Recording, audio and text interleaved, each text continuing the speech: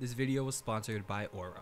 Yo, what is going on, everyone? Welcome back to another episode of The Right Click. This week's episode is a little bit delayed, but let's just jump right into it. Bounce to the rhythm if you know you gotta flow. Sinking as it steps if you wanna get low.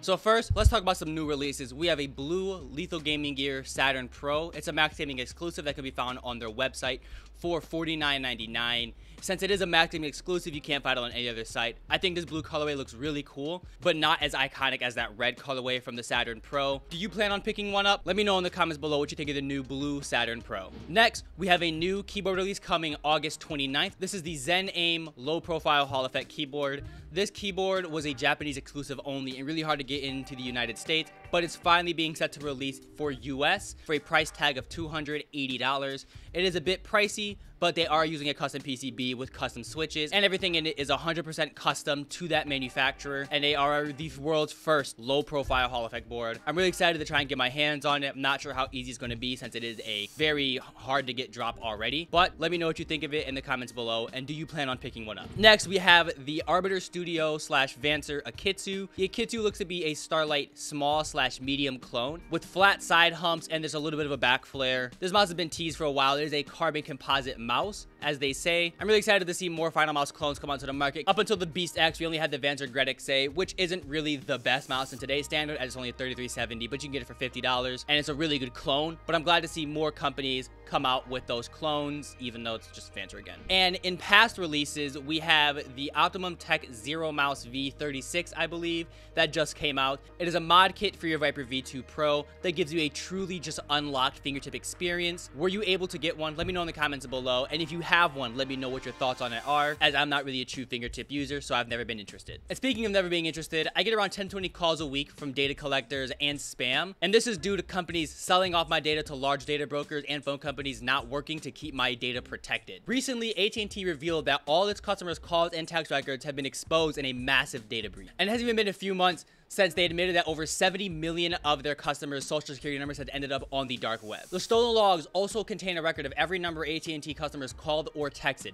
So even if you don't use AT&T, if you text someone who did, your number has been exposed. So what can you do to protect yourself? I use Aura, the sponsor of today's video. Aura will alert me if they find my phone number or any other sensitive information has been compromised. And they give me fast fraud alerts if anyone tries to use that data to access my credit or bank account. Aura does so much more to keep me and my family safe too. I also get transaction monitoring, a VPN, antivirus, password manager, and parental controls, and identity theft insurance. I get all this in one app at one affordable price. I can also get their AI-powered call assistant to pick up unknown calls on my behalf, to screen them for spam or scams. Then the AI forwards legitimate calls to me so I don't miss appointment, deliveries, or emergencies. And it protects me from harmful text messages by filtering out known spam numbers and scanning links and messages for phishing threats. I'm not leaving myself and my family vulnerable to data breaches, and if you don't want to either, you can go to aura.com/stubby and try your first 2 weeks for free. Thank you so much for Aura for sponsoring this video. Let's get back to more peripheral news. And in Pulsar news, Pulsar has just released their first white copy of the ES sleeve, stating that they have improved quality control and better stitching. As you know, the previous sleeves did have a lot of issues with the stitching just peeling up after a week of use, especially with thicker arms. So my question is, what are your guys' opinions on the original ES sleeves? Are you excited to try the new and up-to-date ones? And how do you feel about white arm sleeves? And in other Pulsar news, they're offering a custom mouse service set to start in late September 2024. You'll be able to choose between 5 different switches, various scroll wheels, battery sizes, encoder shell colors, including transparent ones, and shapes, including the X2V2, X2H, X2A, and X2H Mini. They promise to deliver a truly personalized gaming experience, and I'm actually really excited to see this, as there's a lot of colorways that I want in my X2 that just don't exist yet, like a true 4K X2 Mini pink, instead of me having to do my finagled one that I currently own. We'll be going over more details when we get some more information on set release dates and what shells and colors are going to be out to release, so stay tuned for more details.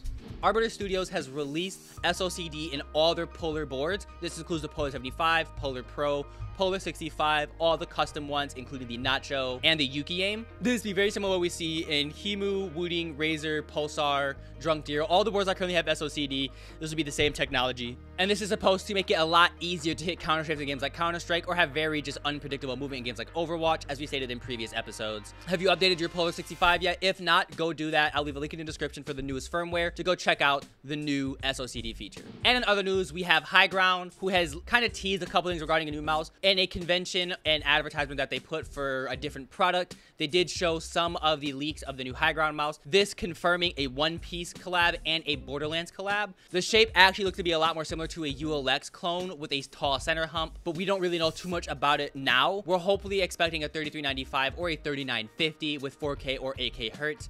But like I said, nothing has been fully confirmed just yet, and we're just waiting to see what they bring to the table. And finally, Logitech has finally leaked a new mouse. This is a new shape, something that hasn't happened for Logitech in like, I'd say 7 years. We get a new high quality new shape that isn't the Diversity mouse or the G903, whatever it was, the G305 replacement. This mouse looks to be a G Pro and a G703 combined, similar to an NP01 is what it looks like. There's just a couple of leaks that we have from tournaments, Taobao, a couple of box leaks from Hitoshi over on Twitter. Thank you so much for Mechanic FPS to bring all these leaks over to me for this episode. But with the Logitech, it has been confirmed to be a legit leak. A lot of people have been speculating that it's not real or it's a false one, but we have confirmed boxes, box arts. We have the mouse seat in people's hands. We should be seeing a new Logitech release coming towards the end of the year, and hopefully it has 4K to 8K hertz with their new Hero 2 sensor like the Superlight 2. But that should be all for this video. Thank you so much for watching to the end. Thank you so much for Aura for sponsoring this episode. Hope you guys did enjoy. Leave a like if you did. Leave a comment what you think your favorite story was, and I'll see you guys in the next one. You say you want it, oh baby girl, you say you want it. Baby, come get it, oh baby, yeah, you gotta get it. Hey baby girl, drop all these problems. Look at everyone who's trying harder. I don't know if I should try harder, cause you're the only one I want.